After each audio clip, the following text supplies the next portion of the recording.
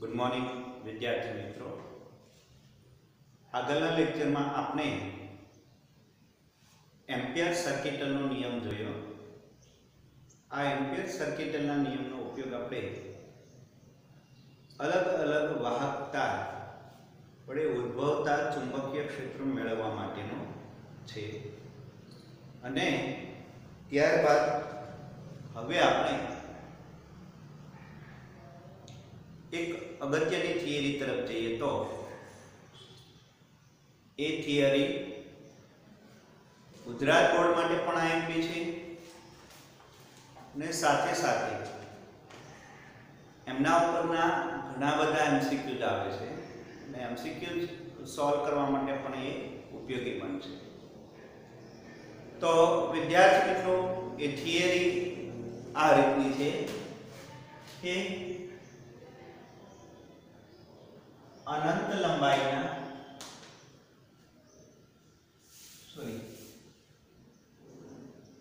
अनंत लंबाईना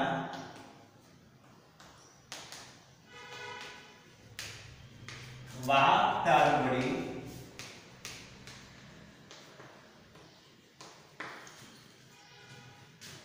तारथी लंब आर अंतरे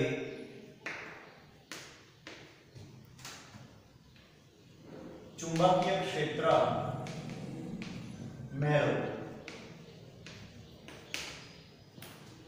अथवा ए रीते प्रश्न पूछाय कि एम्पियर सर्किटना नियमनो उपयोग करी वाहक तार वडे उद्भवतुं चुंबकीय क्षेत्र मेळवो। आ रीते पण प्रश्न पूछी शके। तो आ थियरी अगत्यनी थियरी छे। तो ये आपने જોઈએ તો આ રીતનું મળશે વિદ્યાર્થી।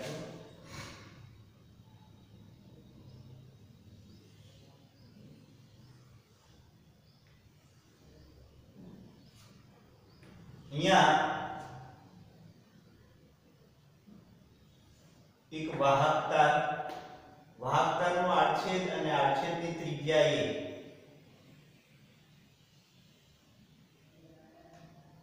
आ रीतनो एक वाहकता विचारीए।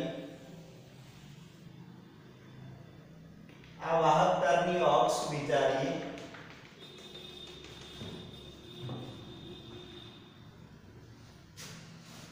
आमांथी विद्युत प्रवाह I वहे छे त्यारे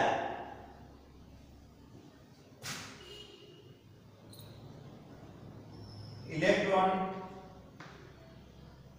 आ दिशा में गति करे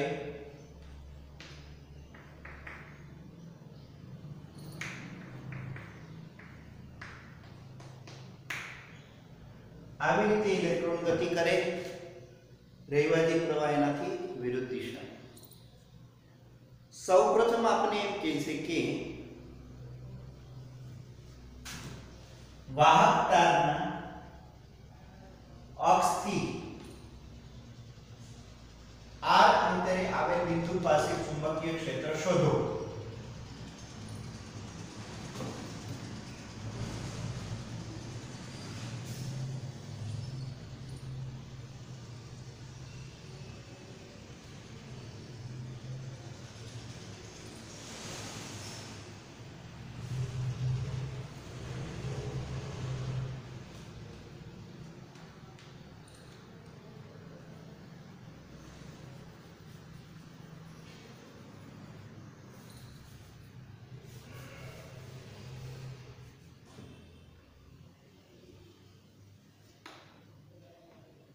अक्ष थी आर अंतरे चुंबकीय क्षेत्र शोधवानुं छे। धारो के आ एक वाहक तार छे। वाहक तारनो आडछेद अने एनी त्रिज्या ए अने अक्ष थी आर अंतरे चुंबकीय क्षेत्र शोधवानुं आपणे छे। આગળ ઉપર આપણે જોઈ ગયા છીએ કે અહીંયા આપણે r ત્રિજ્યાનું એક વર્તુળ દોરીએ તો વર્તુળના પ્રત્યેક બિંદુ પાસે ચુંબકીય ક્ષેત્ર સમાન મૂલ્યના મળશે, કેમ કે વાહક તારથી સમાન અંતરે છે એટલા માટે. અહીંયા આપણે ધારો કે P બિંદુ ધારીએ તો વાહક તારથી P બિંદુનું અંતર r. અહીંયા એક સૂક્ષ્મ dl ખંડ વિચારીએ તો આ બિંદુએ ચુંબકીય ક્ષેત્ર અંદર જતી દિશામાં મળશે. જમણા હાથના અંગૂઠાના નિયમ પરથી પ્રવાહની દિશાને અંગૂઠાની દિશા આપો, આંગળાઓ જે દિશામાં વળે બિંદુએ એ ચુંબકીય ક્ષેત્રની દિશા દર્શાવે. અહીંયા જોઈએ તો ચુંબકીય ક્ષેત્રની દિશા આમ છે અને અહીંયા જોઈએ તો આમ સ્પર્શકની દિશામાં ચુંબકીય ક્ષેત્ર મળશે આપણને. સ્પર્શકની દિશામાં ચુંબકીય ક્ષેત્ર મળશે. બીજું, તારથી અહીંયા એક બિંદુ આ વિચારીએ કેપિટલ R, અહીંયા વિચારીએ કેપિટલ Q. તો તારથી PRQ આ ત્રણેય બિંદુએ ચુંબકીય ક્ષેત્ર સમાન મૂલ્યના મળશે, કેમ કે અક્ષથી એમના અંતરો સમાન છે. તો r ત્રિજ્યાનું વર્તુળ દોરીએ તો વર્તુળના પ્રત્યેક બિંદુએ ચુંબકીય ક્ષેત્રના મૂલ્યો કેવા રહેશે? સમાન મળશે. હવે આપણે P બિંદુ પાસે ચુંબકીય ક્ષેત્ર શોધવા માટે તો પહેલું એ છે આપણી થિયરી કે r ગ્રેટર ધેન a એટલે કે તારના અક્ષથી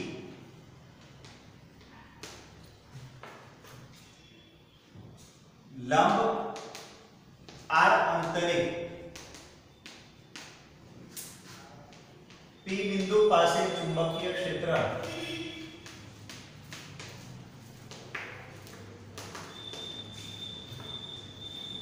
મેળવવા માટે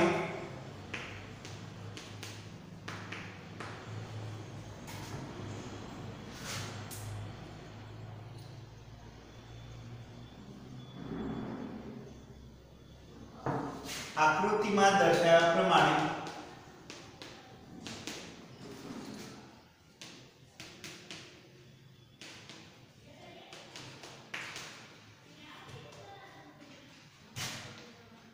આ ત્રિજ્યાની એક એમ્પિયરિયન લૂપ કલ્પીએ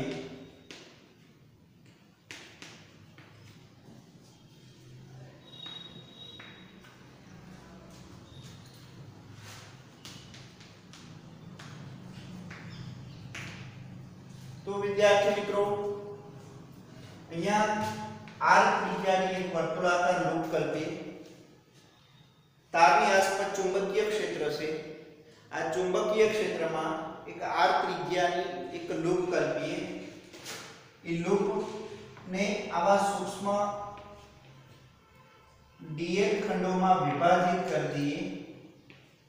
અહીંયા વિદ્યાર્થી મિત્રો યાદ રાખવાની બાબત એ છે આ બધા માર્ગના ખંડો છે, નહીં કે પ્રવાહ ખંડો.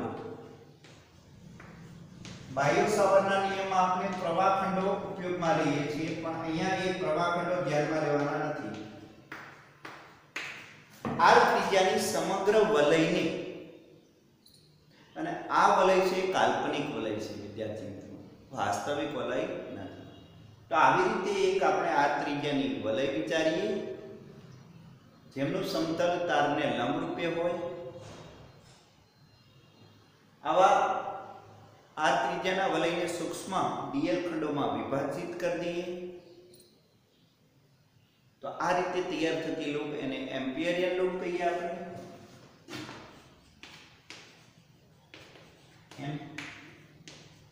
એમ્પિયરિયન લૂપ. આવી રીતે આપણે એમ્પિયરિયન લૂપ કલ્પીએ ત્યારે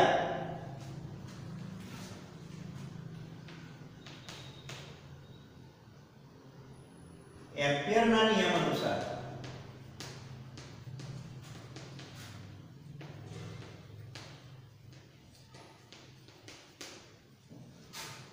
इंटीग्रेशन सदिश b dl सदिश is equal to mu naught summation I। तो હવે આને આપણે આવી રીતે લખીએ છીએ bdl cos theta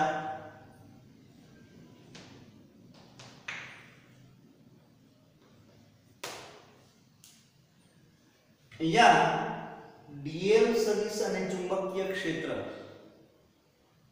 વચ્ચેનો કોણ થીટા, થીટા એ b અને dl વચ્ચેનો કોણ છે। અહીંયા આપણે ચુંબકીય ક્ષેત્રની દિશામાં જ dl સદિશ ધારેલા છે અને જે રીતે આપણે સરળ પડે એ રીતે આપણે dl ની દિશા આપી શકીએ।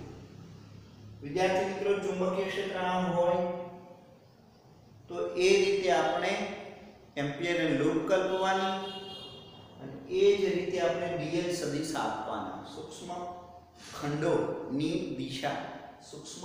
દિશા એ રીતે આપવાની, જેથી કરીને આપણે કેલ્ક્યુલેશનમાં સરળતા થાય। તો થીટા ઇઝ ઇક્વલ ટુ અહીંયા 0 મળશે કેમ કે b સદિશ પેરેલલ dl સદિશ,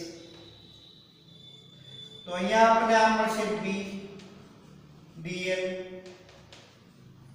mu naught I। હવે b તો કે ચુંબકીય ક્ષેત્ર, આપેલ બિંદુએ ચુંબકીય ક્ષેત્ર લૂપના પ્રત્યેક બિંદુએ સમાન મળશે। શા માટે? તો કે r ત્રિજ્યાની લૂપ છે, લૂપના પ્રત્યેક બિંદુ અક્ષથી સમાંતરે હોવાથી ચુંબકીય ક્ષેત્ર સમાન મળશે। એટલે b dl is equal to mu naught I મળશે।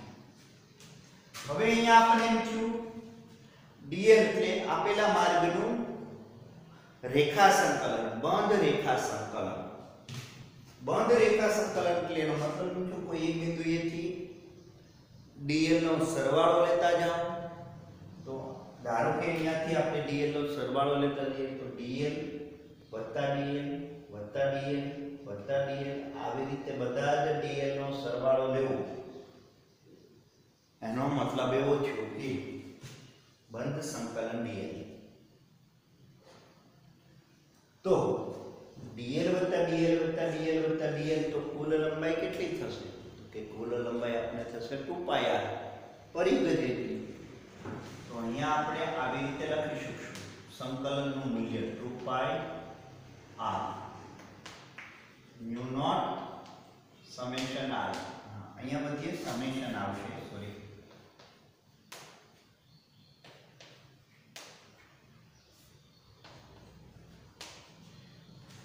હવે આપણને સમેશન i મેળવવાનું। તો સમેશન i શું દર્શાવે છે? તો કે લૂપ વડે જે કંઈ આપણે એમ્પિયરિયન લૂપ કલ્પી, આ લૂપ વડે ઘેરાયેલો પ્રવાહ કે લૂપમાં એક જ પ્રવાહ i વહે છે। ટૂંકમાં કહીએ તો લૂપ વડે એક જ તાર ઘેરાયેલો છે, તો આ તારમાં જે કંઈ પ્રવાહ છે એ આપણે જમણા હાથના અંગૂઠાના નિયમ પરથી જો મેળવીએ તો dl ની દિશાને આપણે આંગળાઓની દિશા આપીએ, અંગૂઠાની દિશાને પ્રવાહની દિશા આપીએ, તો એ પ્રવાહો ધન લેવાય અને એક જ પ્રવાહ હોવાથી summation i is equal to i મળે છે। અહીં summation i is equal to i જ મળશે, તો b pi r mu naught I। તો ચુંબકીય ક્ષેત્ર જોઈએ છે તો mu naught upon 2 pi I upon r, અથવા આમ પણ લખી શકાય mu naught upon 4 pi y upon r। એટલે કે એનો મતલબ એવો છે કે અહીંયા તારના અક્ષથી એટલે કે પૃષ્ઠથી ચુંબકીય ક્ષેત્ર અંતરના વ્યસ્ત પ્રમાણમાં ચાલે છે. B ચાલે છે 1/r. તો આ કોઈ પણ અંતર લ્યો, એ અંતરે ચુંબકીય ક્ષેત્રમાં માત્ર r નું મૂલ્ય મૂકો એટલે ત્યાં આપણને ચુંબકીય ક્ષેત્ર મળે. તો આ તારના પૃષ્ઠથી બહારના બિંદુએ ચુંબકીય ક્ષેત્ર. હવે આપણે વિદ્યાર્થી મિત્રો તારની અંદર કોઈ પણ બિંદુએ ચુંબકીય ક્ષેત્ર જોઈએ તો થોડુંક આપણને સહજ પ્રશ્ન થશે વિદ્યાર્થી કે જ્યારે કોઈ વાહક તાર હોય, આ વાહક તારની બહારના બિંદુએ ચુંબકીય ક્ષેત્ર જોયું. આપણે વાહક તારમાં પ્રવાહ વહેતો હોય એટલે બહાર ચુંબકીય ક્ષેત્ર હોય, એની આસપાસ ચુંબકીય ક્ષેત્ર રચાય, પણ અંદર ચુંબકીય ક્ષેત્ર રચાતું હશે એવો પ્રશ્ન થાય. તો હા, વાહકની અંદર પણ ચુંબકીય ક્ષેત્ર મળે. એ અંદર ચુંબકીય ક્ષેત્ર કઈ રીતે મળે, કેટલા મૂલ્યનું મળે, કેવી રીતે મળે એ આપણે જોઈએ. હવે આપણે અંદર ચુંબકીય ક્ષેત્ર મેળવવા માટે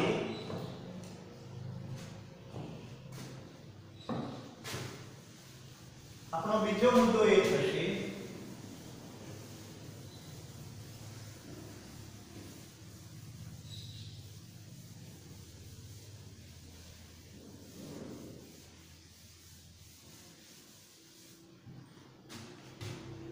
એમાં બી તારના અક્ષથી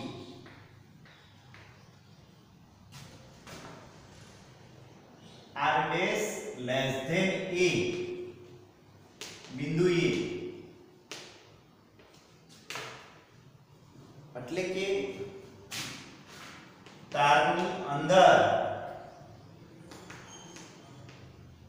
ચુંબકીય ક્ષેત્ર શોધો. અંદર ચુંબકીય ક્ષેત્ર શોધવા માટે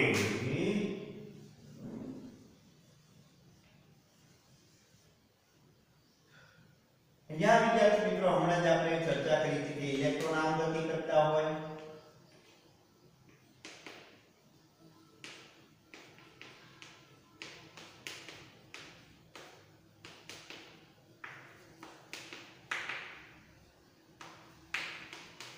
પ્રત્યેક આડછેદમાં ઇલેક્ટ્રોનની સંખ્યા ઘનતા સમાન ન હોય. અક્ષની નજીક ઇલેક્ટ્રોનની સંખ્યા વધારે હોય, પૃષ્ઠ તરફ જાઓ તો ઇલેક્ટ્રોનની સંખ્યા ઓછી. તો સમગ્ર તારમાં એક જ સરખો પ્રવાહ ન વહે. એટલે સમગ્ર તારમાં એક સરખો પ્રવાહ ન વહે ત્યારે અંદરના બિંદુએ ચુંબકીય ક્ષેત્ર મળે. તો હવે અંદરના બિંદુએ ચુંબકીય ક્ષેત્ર મેળવવા માટે આપણે એક અહીંયાથી જ વિચારીએ, એક r ડેશ ની ત્રિજ્યાની એક એમ્પિયરિયન લૂપ કલ્પીએ.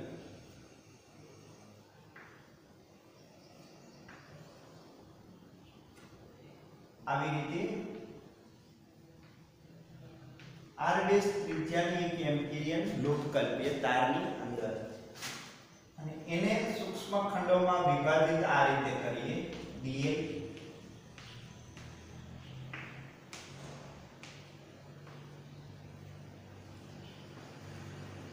તો આકૃતિમાં તારની અક્ષથી r dash less than a ત્રિજ્યાની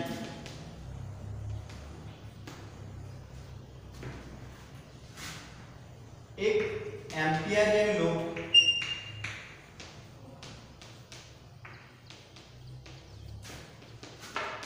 કલ્પીએ તો અહીંયા પણ આના જેમ જ ચુંબકીય ક્ષેત્ર હોય. પ્રત્યેક બિંદુએ ચુંબકીય ક્ષેત્રનું મૂલ્ય સમાન અને એમ્પિયરિયન લૂપની દિશામાં જ હોય છે. અને એમ્પિયર નો નિયમ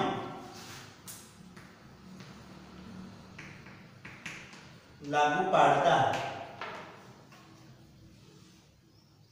તો એમ્પિયર નો નિયમ આપને ખ્યાલ છે integration close integration b dot dl સદિશ is equal to mu naught summation I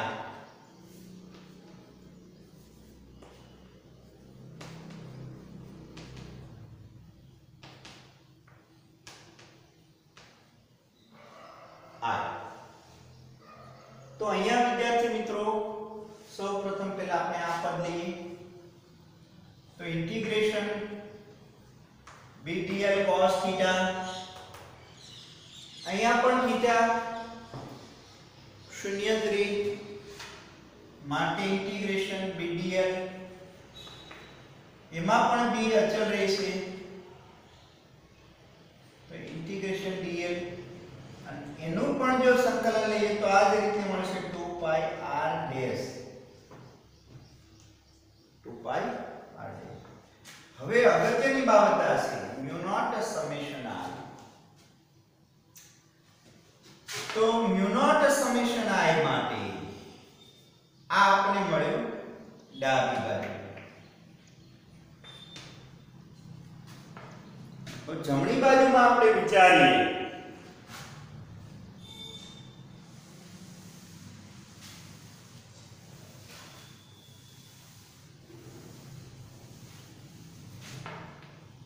બાજુ આપણી પાસે આ છે મ્યુ નોટ સમેશન r તો સમેશન r એટલે લૂપ વડે ઘેરાયેલો પ્રવાહ તો અહીંયા વિદ્યાર્થી મિત્રો લૂપમાં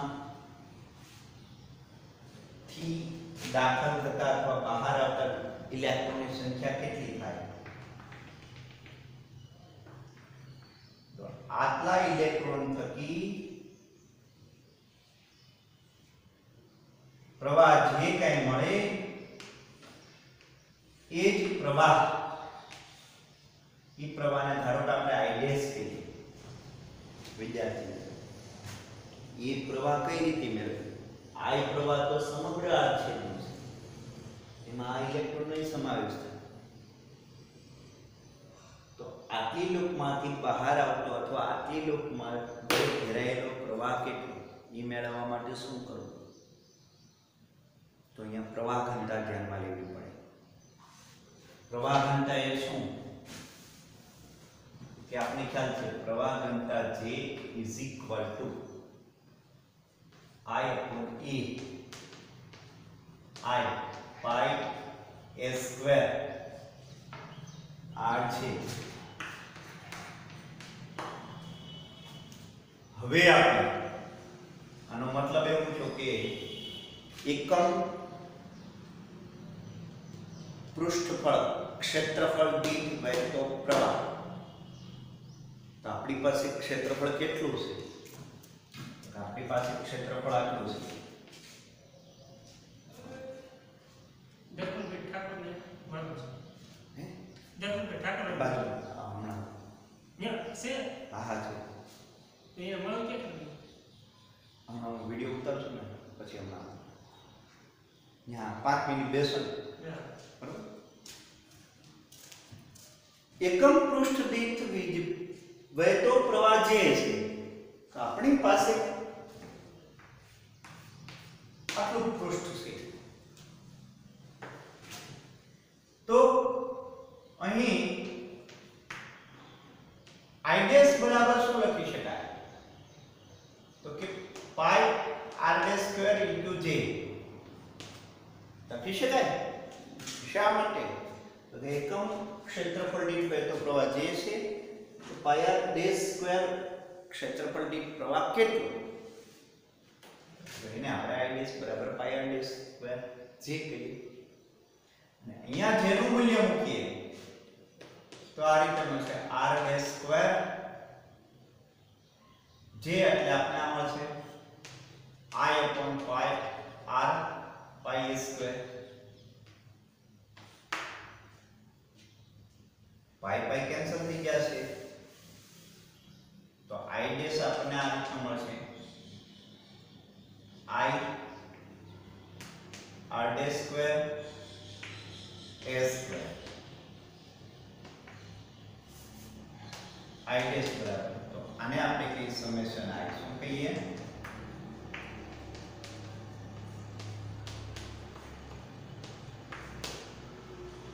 તો આ સમીકરણની જમણી બાજુ હવે આપણે અહીંયા મૂકીએ એમ્પિયરના નિયમમાં બે મૂકીએ તો આ મળશે b 2 pi r dash is equal to mu naught I r dash square s square બંને બાજુથી એક r દૂર થઈ જશે તો આપણે આ રીતનું મળશે b is equal to mu naught I 2 pi r dash upon s square વિદ્યાર્થી મિત્રો આ રીતે આપણે મળશે તો આમ લઈએ તો લઈ શકાય mu naught I 4 pi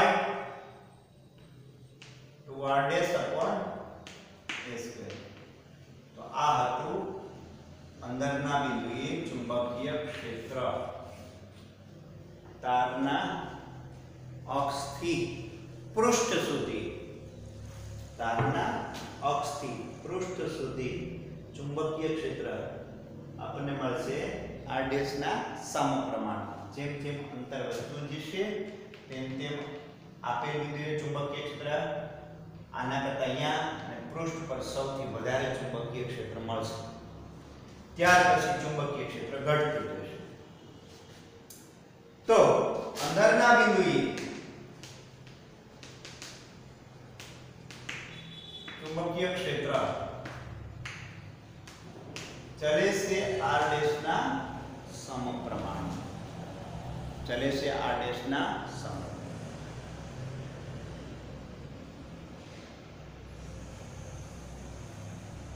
તો અહીંયા અંદરના બિંદુએ ચુંબકીય ક્ષેત્ર આ રીતે આપણને મળે છે વિદ્યાર્થી મિત્રો આલેખ જોઈએ તો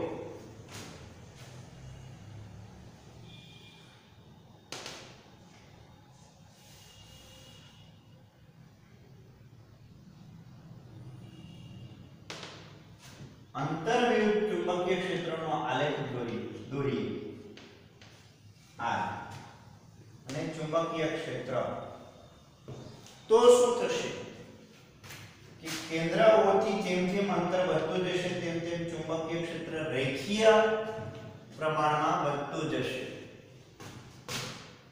એ આ રીતે મળશે અને પૃષ્ઠ પર ચુંબકીય ક્ષેત્ર મહત્તમ મળશે મેક્સિમમ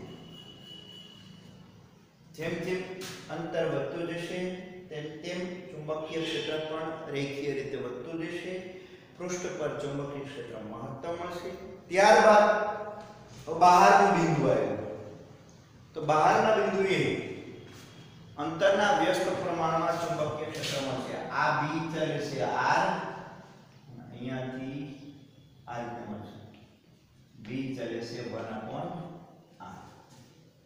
તો આલેખ આ રીતનો મળે છે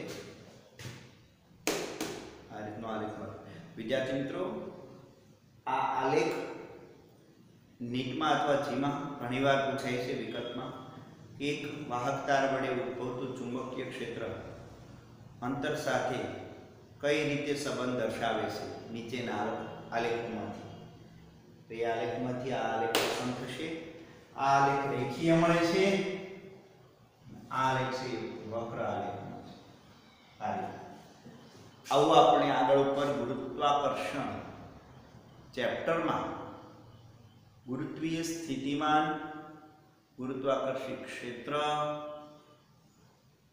એ બધા અંતર સાથે આ પ્રકારના આલેખો દર્શાવતા હતા જે આપણે જોઈ ગયા તો અહીંયા આપણે આ એક અગત્યની થિયરી કમ્પ્લીટ કરી હવે એના થોડાક મુદ્દાઓ આપણે જોઈ લઈએ જે આપણે તારવેલું છે આ તારવણી આપણે જોઈ લઈએ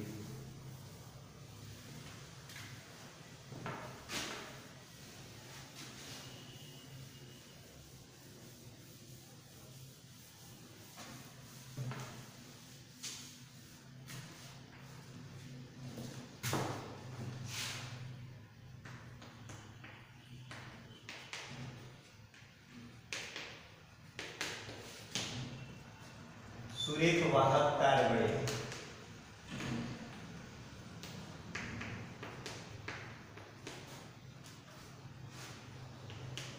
તારથી લંબ ચુંબકીય ક્ષેત્ર એમાં પહેલું એક અક્ષથી r greater than એ અંતરે બહારના બિંદુએ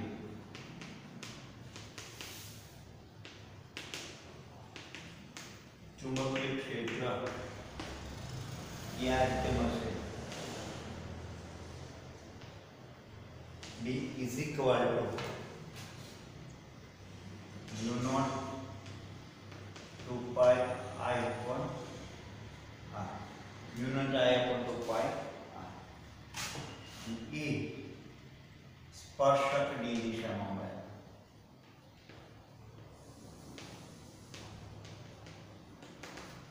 જે તે બિંદુએ સ્પર્શકની દિશામાં તારથી બનતા સમતલને લંબ રૂપે મળે. બે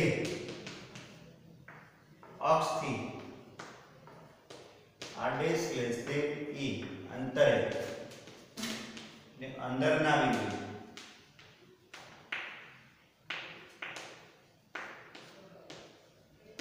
ચુંબકીય ક્ષેત્ર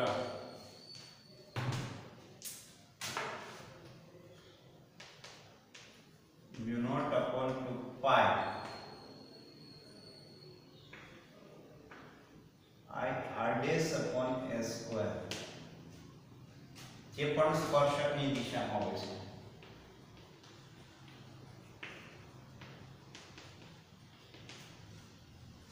ત્રણ તારના વક્ર પૃષ્ઠ પર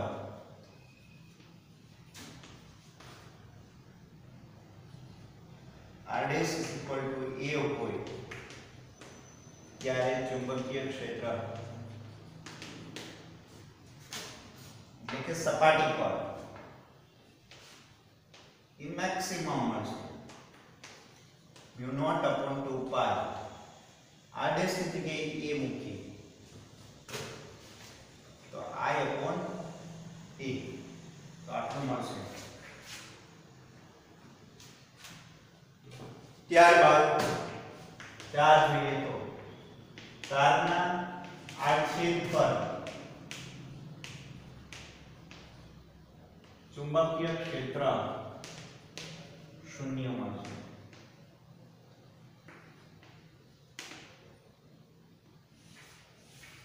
કે આડછેદથી આમ બહાર ચુંબકીય ક્ષેત્ર હોય નહીં. માત્ર ને માત્ર અંદરના કોઈ પણ બિંદુએ ચુંબકીય ક્ષેત્ર મળે પણ એ ચુંબકીય ક્ષેત્ર હંમેશા આવી રીતે જ હોય ત્રિજ્યાવર્તી વલયોના સ્વરૂપમાં. અંદર એક પણ એવી જ રીતે હોય ત્રિજ્યાવર્તી વલયોના સ્વરૂપમાં. આમ જોઈએ તો નળાકાર સ્વરૂપે મળે અને બહાર આવી રીતે જ મળશે પણ નળાકાર સ્વરૂપે. આવી રીતે ચુંબકીય ક્ષેત્ર મળે.